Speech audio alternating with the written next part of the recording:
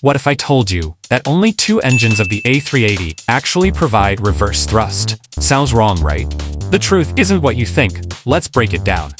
People assume all 4 engines should push backwards when the plane lands.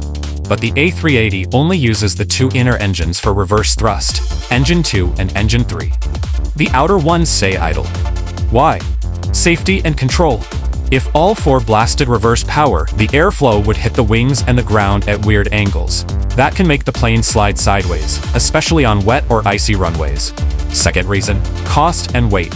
Reverse thrust systems add heavy hardware. Airbus calculated they don't need 4.